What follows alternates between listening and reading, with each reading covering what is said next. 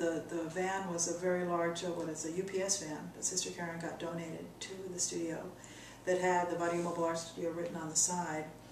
And the back doors opened up, and inside was a photo lab. So when you closed the doors, it was closed, and you could actually work on photography inside.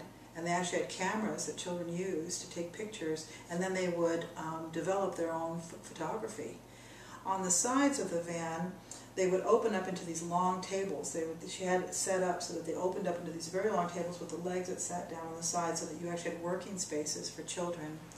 And Mike Ameswa on one side would do sculpture, sort of found object sculpture with nails and hammers and pieces of metal and wood. And on the other side, I was doing silkscreen, and there was actually like a silkscreen. The screen was actually attached to the table, so you actually had pulling. And I think I sent you a photograph or two of those experiences.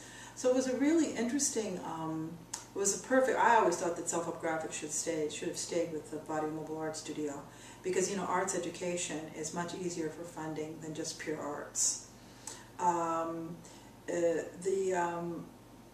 The opportunity for funding, the need in the schools and the need of the children were really met. Everything was met all at once. And we would show up at Self-Help Graphics early in the morning and then drive to a school, park in the exterior parking lots, and the kids would be excused from their class. Like one class would be excused all week. They would come out and spend an hour with us or more. I think it was even more. And that same class would come back every day for a week, so you actually had a chance to complete a full project. You actually had a chance to go out and take photographs and fulfill them, or develop them, or you actually had a chance to design a silkscreen print and do multiple colors, absolutely 5 colors on a silkscreen, making posters and posterettes. And let's see. So it must have been nice too for you to get to know the students. Yeah, you got a chance to develop relationships with people, with young children, and with schools. And I worked in just about every school in East Los Angeles. And we even did workshops in centers for the elderly, where we would take the Barrio Mobile Arts Studio and we'd walk in with all our supplies. And we'd be like, have art class will travel, so to speak.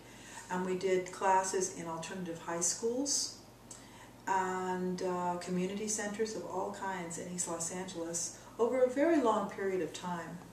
And there was even a teacher, the one that I'd like to recommend you to, who had a collection of Mexican trajes, dresses from the different estilos of the different regions. And he did historical lectures to little kids and brought out costumes to show children what the dressing looked like. So there was really, it was really a fabulous opportunity for children too. I mean, I don't think there's another program like it anywhere. And it's been a long time since something that sophisticated actually just visited what low-income, underserved children in the community.